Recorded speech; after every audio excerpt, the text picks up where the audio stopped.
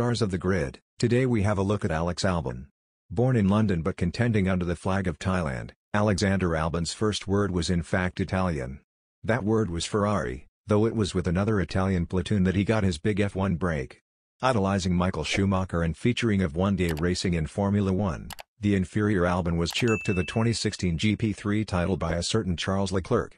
He also left his great fellowship with George Russell trackside as he took the 2018 Formula 2 title fight down to the line.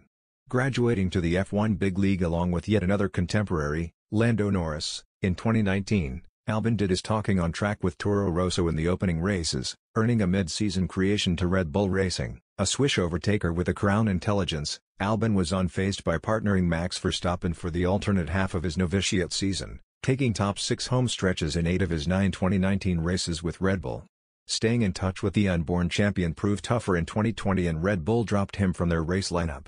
Crucially, however, Albon was retained as test and reserve motorist, keeping him veritably much on platoon heads' radar, leading to his 2022 return to the grid with Williams. Laid back and cheerful with a cocky grin, the Thai racer is popular among his peers. Not always easy in motorsport's jug of competition, but you don't succeed in Formula 1 by being popular.